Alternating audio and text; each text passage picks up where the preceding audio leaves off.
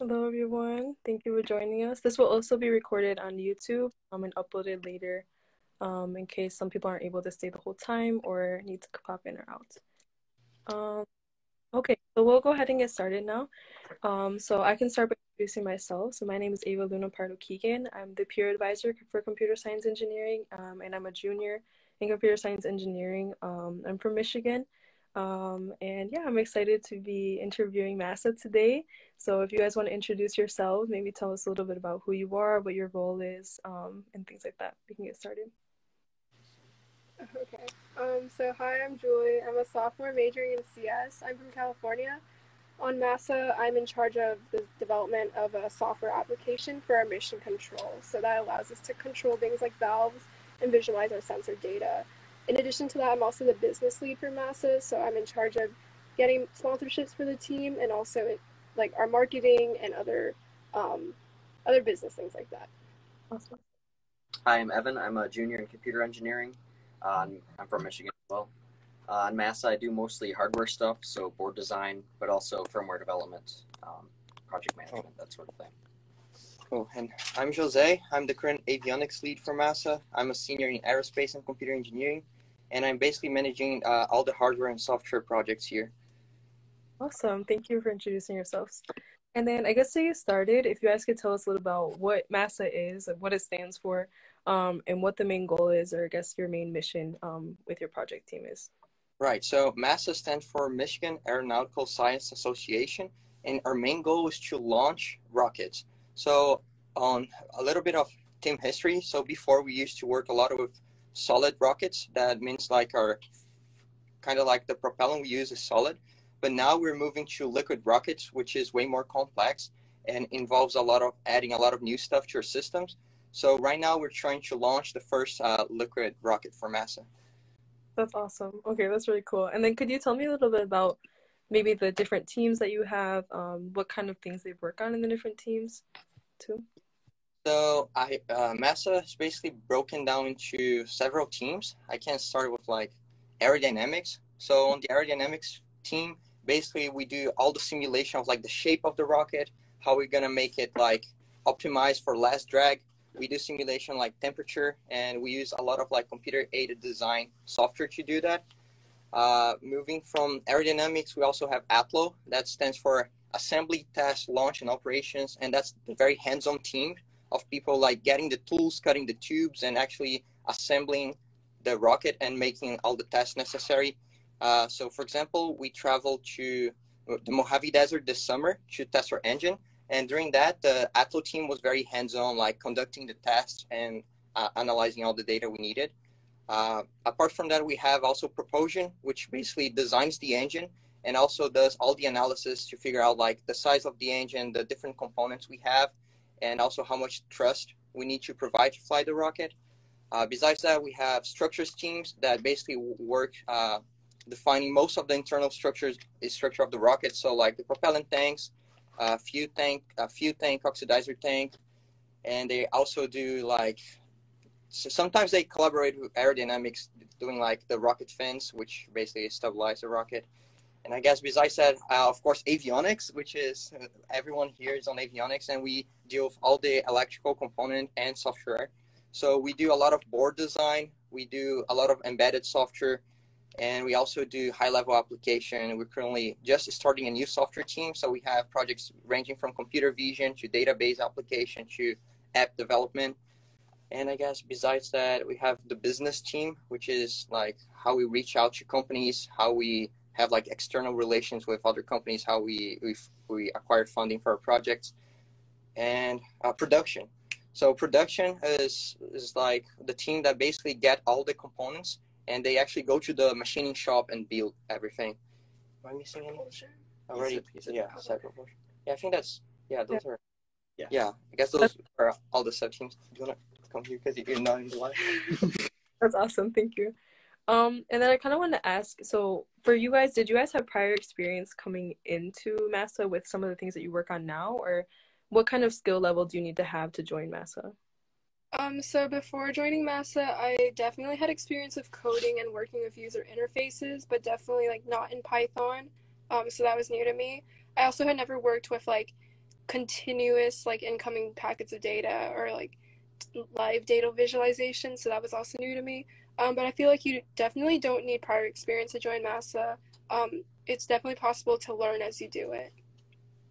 Yeah, that's what most of the members do. There aren't very many that come in already knowing things. It's kind of you learn as you go. Right, that's great. What type of ways do you guys do then to teach members who maybe don't know like anything going into the stuff that you guys do?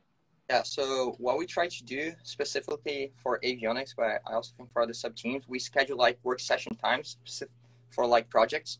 So that's where more experienced members can talk to the new members and they can like identify the gaps and point out the ways to learn. We also have onboarding tutorials like explaining how to use some tools. For example, if you want to join, let's say, the flight computer project, we have an onboarding doc that explains how to download all the tools and how to start collaborating to the project. Okay, awesome. That's really cool. And then you mentioned before that you guys went on some trips and were testing and things like that. Could you tell me more a little bit about that? What you did there? What was it like traveling there? That type of things. I think Julie can take this one. Yeah, so I did go with them to Southern California over the summer. So we went down to the Mojave Desert for about a week. And so the testing site is like legitimately in the desert. So we had to stay at like Airbnbs like an hour out, and then drive in every day and then drive back. And it's pretty cool, even though it is a lot of hard work, because I feel like it's the kind of experience that you really probably wouldn't get anywhere else. So it's pretty special, yeah, like being in the desert in the middle of the night. Yeah. That's awesome. And then have you guys done trips like that before? Is this like a usual thing that you do every year or every semester or something? So that's the second trip we do to the Mojave Desert. I think we start doing that because now we transition to liquid rockets, so it's a little bit more complex. And then since we need a test facility that we can like test our engine, we start doing that since last year, and then we plan to be doing every summer. Okay, awesome. Are members sponsored through that, or how does that work for like traveling then? So none of the costs have to be paid by students. We really try to make sure that everything is covered by the team, and so that's part of why our business sub team is so important, because we try to get funding from other places. That's awesome. That's really cool. We also have a lot of local testing too, so it's not all traveling. We have a regional or a local location as well for the non-hot fire tests. So when we're just running fluids through and we're not igniting anything, that can happen in Ann Arbor. Oh, that's cool. Okay, that's awesome. And then I wanted to ask too, kind of what companies, I was looking at your Instagram before and I see a lot of people usually do internships or things like that because you're getting hands-on experience. What kind of companies do people typically work at then that are in Masa? So at Masa we have like mostly aero majors. We also have mechanical engineers and computer engineers, CS. So for the aero side, people usually go to the aerospace industry like SpaceX, Blue Origin, Northrop Grumman, Raytheon.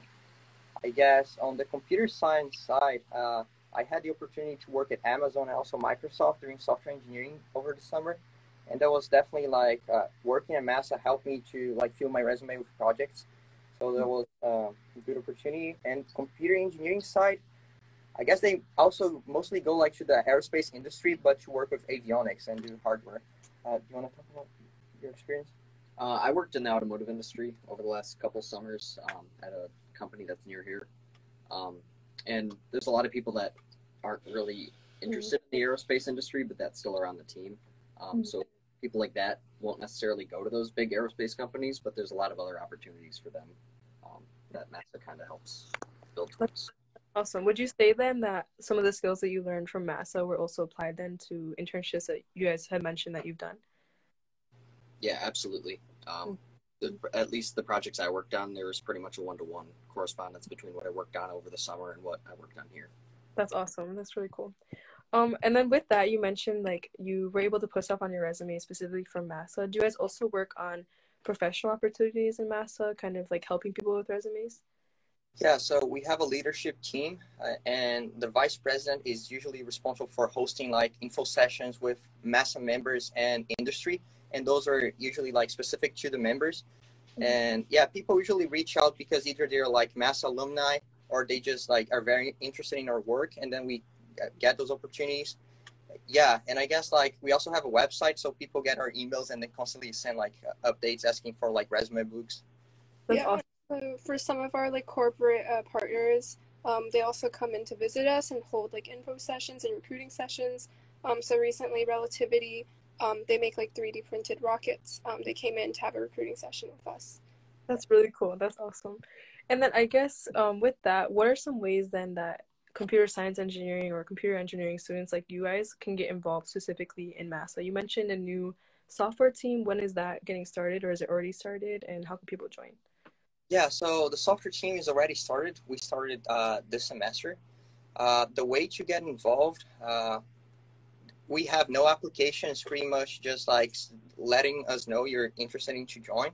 We have weekly meetings for avionics. They're like Monday, 6:30 p.m. on GFL 107. So if you just show up to one of those meetings, you'll be able to talk to anyone, and we'll be happy like to guide you how to get started. So specifically talking about the projects on the software team, right now we're doing like computer vision application to read measurement from pressure gauges. We also starting our own app development because like we want members to be like to have an Masa app on their phone where they can see like the calendar, have access to our internal wiki, and also like have access to test data so they can run any kind of analytics. Another project is yeah, we're also doing our own database engine. So basically, like instead of storing everything in Google Drive, there you can like go and like search for the data. We just want to be able like to create a way to store that efficiently and just like query the data and run analytics very quickly. That's awesome. That's really cool. You guys have a lot of cool projects that you're working on. So just to reiterate, so students can just kind of like show up to those meetings and kind of get started on projects. Is there any specific ones that they have to like apply to, or they can just join any project they're interested in? Yeah, so there's no application, and also something I think is really important to point out is that no previous experience required, because we're here to help everyone get started and like help everyone find what their interests are. And we have a lot of previous members that have experience on that, so they kind of work as mentors for new members. Yeah. And the way the meetings kind of work, our weekly Monday meetings, those give an overview of every project that we have active right now, and also team updates as well, so you can kind of see what the rest of the team is working on. But during those project updates, you can see what's available to work on, figure out who the lead is for each of those projects. So you have someone to talk to if you're interested in getting involved, and you can kind of see where each project is at and where there might be opportunities to join. That's awesome. Okay, that's perfect. And then I guess with that, I wanted to ask for you guys who are CS or CE majors, what is the time commitment like, or how has it been balancing classes with that? I think it depends on who the person is and also how long they've been on the team. Obviously, the people that have been on the team tend to be more committed to it, and they'll put in more time. There also tend to be the people with the leadership position, so it kind of naturally goes that way. But I'd say for most people that start on the team, it's maybe a couple hours a week, if that, like showing up to meetings and then work sessions. So at first, a lot of people don't really put in time outside of it, so you're kind of getting used to it. And then as you get more involved with the team and different projects, that tends to increase over time. And I think generally we do a pretty good job of balancing, school obviously comes first over everything. So it's kind of just something you figure out as you go, but it's definitely not like you're fully submerged right away. For you guys personally, what are some like tips, I guess, that you have then for maybe people who are in CS and like trying to balance classes and a project team? What has been like most useful for you? I think something that I use a lot is like I write down all my deadlines like in a planner, a calendar where I can see like in one page everything throughout the semester, so I can really plan my assignments ahead. So and I think that's something they tell you, like if you take X280 or X281s, like start your assignment at the first day, and that's true, especially if you're involved in a project team. So like you can actually balance being on both. Yeah, a lot of members tend to do their work here as well, so it's kind of like another way to That's cool. school as well. So there's a group of people that are in the same classes that you can work with. That's perfect. And then I guess to close off, or like the last question I have is for each of you, what has been your favorite part of Masa or your favorite memory that you've had so far? You've been on the team the longest. Yeah, I think that's a great question. I would say that my favorite memory of Masa, I think was like, so during COVID year, basically the team was working entirely virtual, and I was like back at home, so I couldn't meet everyone else. So last year when school came back, we hosted like a barbecue party, and then everyone got to see each other again. So I think that, yeah, that was like a pretty nice moment, just like having the opportunity to see the members again. That's awesome. I think for me, maybe going to Southern California and testing, because it's pretty cool seeing all of your work kind of like finally result in something, especially when you're with people from your team. It's pretty cool. That's awesome. Yeah, I think my favorite part of the team is one, just having cool projects to work on that aren't really related to school necessarily. Like there's a lot of stuff to get involved with before it would be covered in a class. But I think the most cool part of the team is just the people that are on it. It's really a great community of people that are all interested in one thing and working towards a joint goal. That's awesome. I really appreciate that. Well, I think then I don't see any questions in the chat here. But I really appreciate you guys answering those questions. I want to join Masa now personally. It's really cool. So it's really exciting to hear about all the projects you have and the software team that you're the new software team, especially for CS people. And like I mentioned, this will be posted on YouTube for people to watch later. And then I don't know if you guys want to mention maybe your email or something maybe people can reach out to. I don't know if you know off the top of your head here. Just so it'll be like in the recording for people to reach out to. Yeah. I'm getting the email right now. So... I can like type it into chat. Yeah. Oh, yeah, good idea. Just in case there's any questions. But your Instagram is also linked here, so I'm sure they can through Instagram. Yeah. So if you're also interested in joining the team, you can just send an email to, and then we'll figure out how to get you. It's also on our website as well. Our website will have all the contact information as well as all the leads. So if you're interested in a specific team, you can contact one of them directly. Perfect. Okay, thank you so much for joining us, and thank you everyone for joining us as well. I really appreciate it. Have a good rest of your day. Thank you.